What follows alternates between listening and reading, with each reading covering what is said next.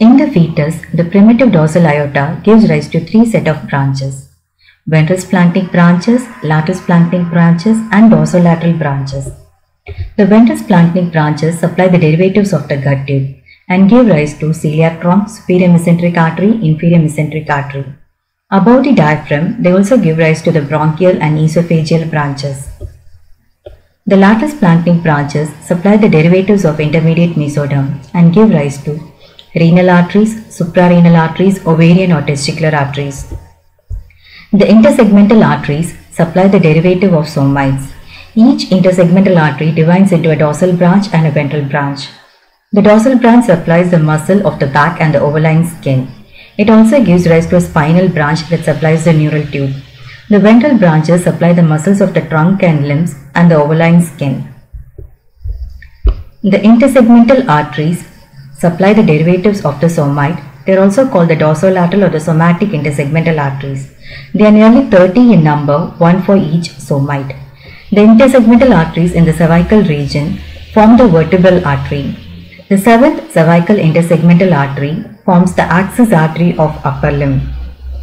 The intersegmental artery in the thoracic region give rise to the posterior intercostal arteries. The intersegmental arteries in the lumbar region form the lumbar arteries, and in the sacral region, the lateral sacral arteries. The seventh cervical intersegmental artery forms the axis artery of the upper limb.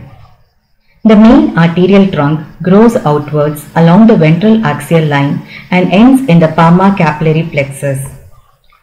The remnants of the axis artery in the adult persist as axillary artery, brachial artery, anterior interosseous artery. The remnants of palmar capillary plexus form the deep palmar arch, whereas the radial artery, ulnar artery, median artery are the side branches from the axis artery. The fifth lumbar intersegmental artery forms the axis artery of lower limb.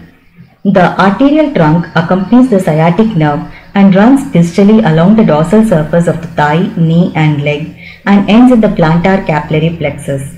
In adult, the remnant of the axis artery persists as inferior gluteal artery, arteria nervae ischiadiaci, the proximal part of the popliteal artery, which is in line with the longitudinal anastomosis formed by the perforating branches of profunda femoris artery. Also, the distal part of peroneal artery.